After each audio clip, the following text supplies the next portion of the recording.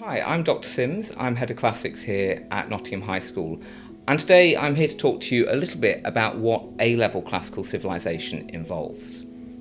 Now, you may be wondering what classical civilization actually is, and it is the study of the classical world broadly defined between 800 BC and AD 400.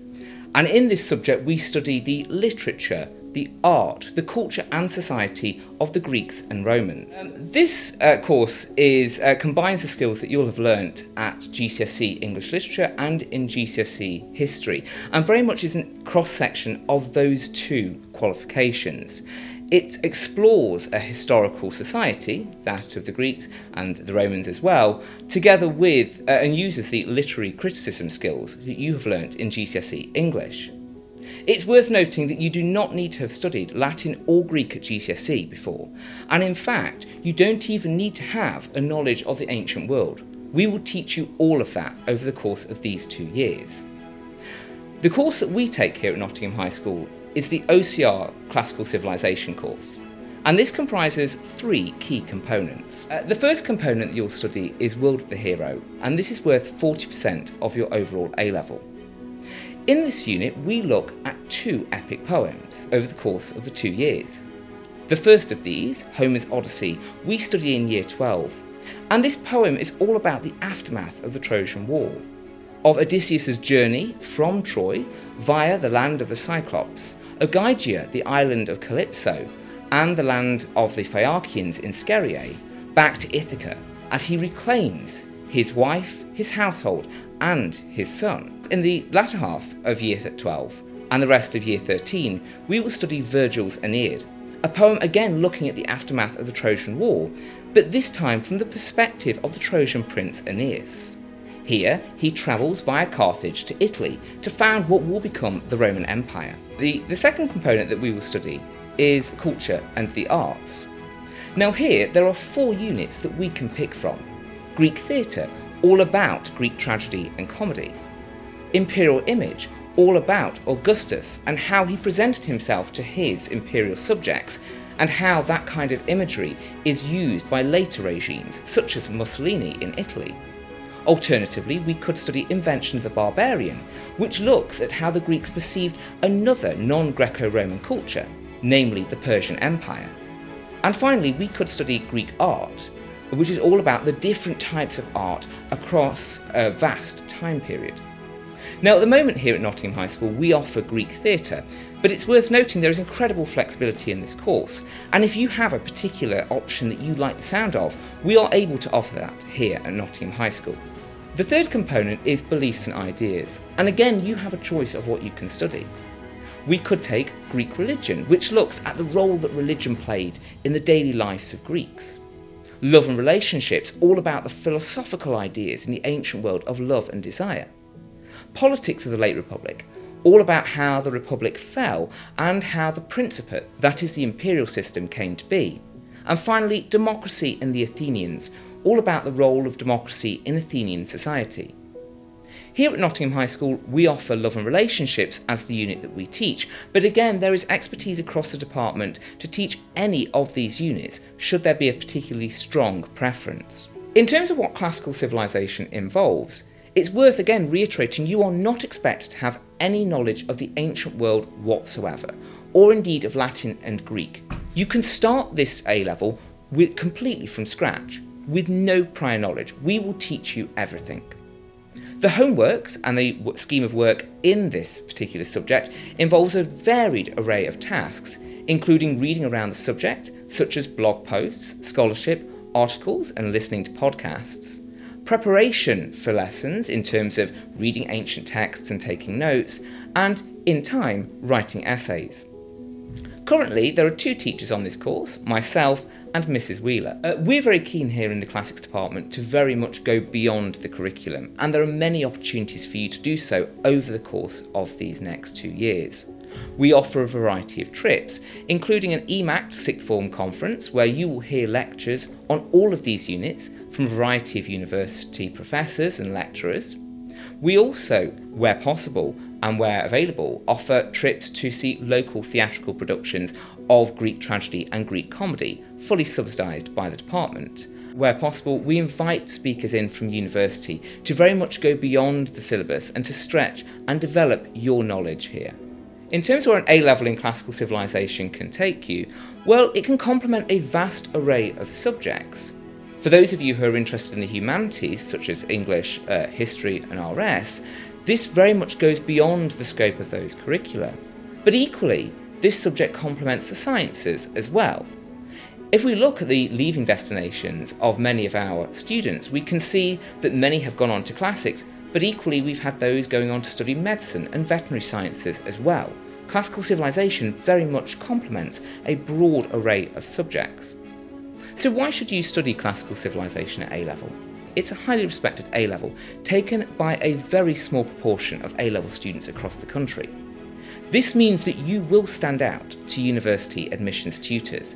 It will also develop your skills in the humanities, and certainly would serve as an alternative to the humanities subjects that you may have studied so far. Secondly, it allows you to develop your interests in the classical world. It may well be that you've read the Percy Jackson novels, for example, or seen Clash of the Titans, and you've been interested in the classical world as a result of that, but not necessarily the languages. Well, the great thing about classical civilization is that you can develop and explore that interest without needing to know the languages. Finally, it develops a range of study skills useful for university, including independent study, preparatory reading. It's also an essay-based subject, and for those of you who need an essay-based subject at university, and that is for the vast majority of courses, classical civilization is an unusual choice which will make you stand out. If you have any questions about studying classical civilization here at Nottingham High School, you're very welcome to speak to myself or Mrs. Wheeler, and we'd be delighted to answer any questions that you may have. Thank you.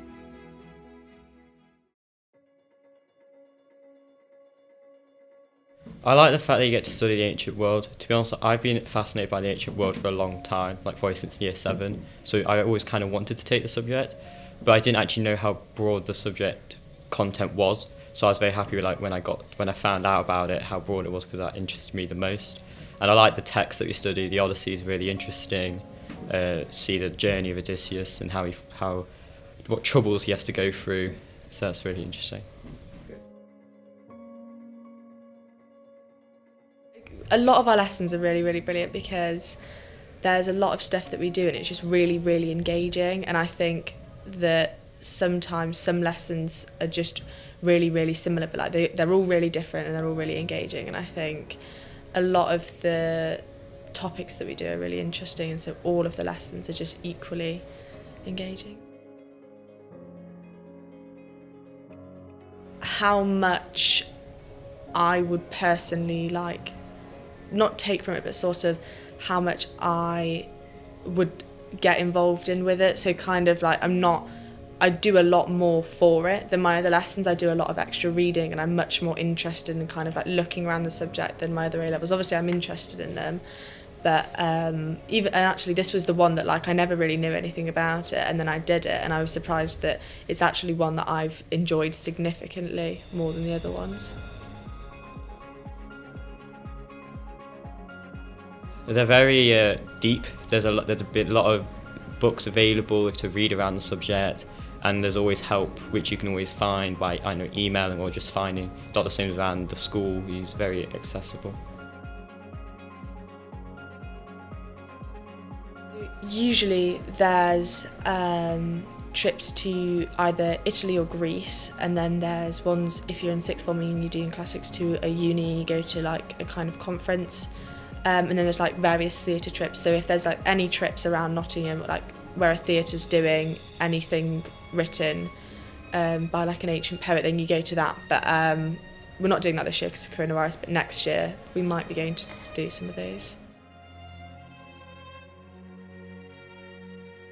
Miss Wheeler, who's the Greek theatre teacher at the moment, she was my English teacher last year, so I've had her every year since I've been at the school. She's always been my teacher since so I only joined in year 9, and then I've had her the entire time I've been here, so it's always been like such a stable sort of thing having her, and it's always so reliable knowing that like I've always got her every week. and I got on with her really well. She's really lovely. And then Dr. Sims only came last year, but he's also my tutor, so I spend a lot of time with him, and it's really easy to get to know them well. A typical lesson, we go in and we have like a little bit of a chat, and it's just really nice, and we just kind of settle, and then we do, with Miss Wheeler we do Greek theatre, or with Dr. Sims we do either, at the moment we do the Odyssey, which is one of the 2 epics, and then, or we do Greek theatre at the moment, and then later we'll be doing Love and Relationships, which is the other kind of like third of the course, and we sit down and we do that. And with Dr. Sims we've been doing about vases and stuff, and it's actually really surprising how interesting some of them are, because you know when you look at a vase you're just kind of like, okay, it's a vase, but then you look at it and you're like, there's so much to some of them, and they're really, really interesting. The homework, well, at the beginning we got a lot of reading or podcast listening, and you have to make notes on that. That was very interesting, because again it was just more reading around the subject and you're finding more about the ancient world. Also, then now we're starting to get an essay a week, and that's interesting because the 10-mark essay is what you're going to do eventually, so it's good that you're getting it because you get more practice. When I leave, I want to study classical studies at university, and that's why I did Class Civ, obviously, but I would have taken it anyway if I wanted to do something else. It's that interesting. I'd say don't worry that you don't know anything about the ancient world, because they do teach you everything. Like, to be honest, some of the names in the ancient world are really hard to pronounce, and I didn't get it at all. And then the teachers, they just work with you, and it's fine, honestly, it's nothing to worry about.